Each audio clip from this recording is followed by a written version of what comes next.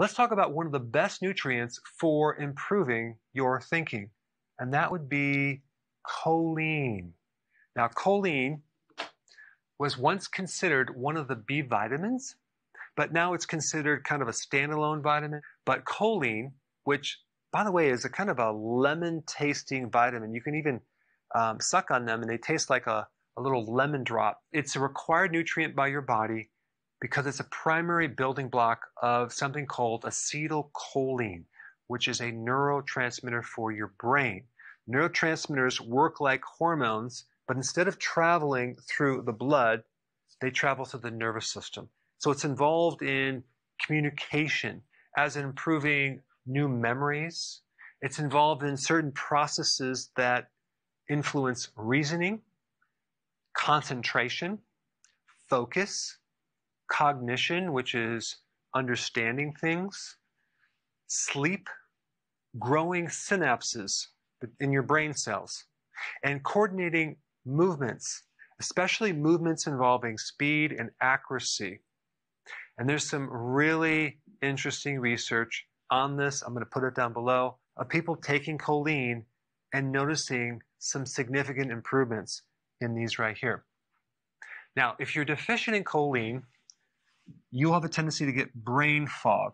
You'll have problems with attention and focus.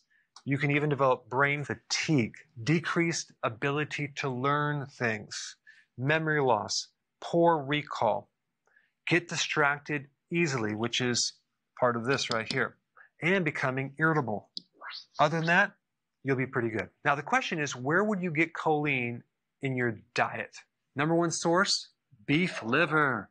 Just 2.4 ounces will give you 290 milligrams. Shrimp is a good source of choline. 4 ounces provide 153 milligrams, but just one egg will give you 146 milligrams.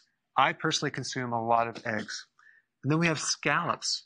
4 ounces of scallops will give you 125 milligrams. Now, there's a lot of other foods that will provide choline, including even leafy greens, but these are probably the best sources right here. And so if you have some of these symptoms right here, and you want to improve these, and you're starting to consume these foods or even taking choline as a supplement, and it doesn't work, there's something else that is a requirement to make sure this works. And that is making sure that your diet is correct. You're avoiding certain things that deplete choline.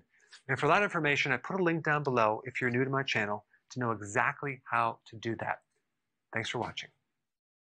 Before you go, if you have a question about a product, or you're new to keto and you want to know how to begin keto, or you're on keto and you need a debug because it's not going as smooth, I have a keto consultant standing by to help you. This is just for the people in the US. Hopefully in the future we'll be able to answer everyone's call.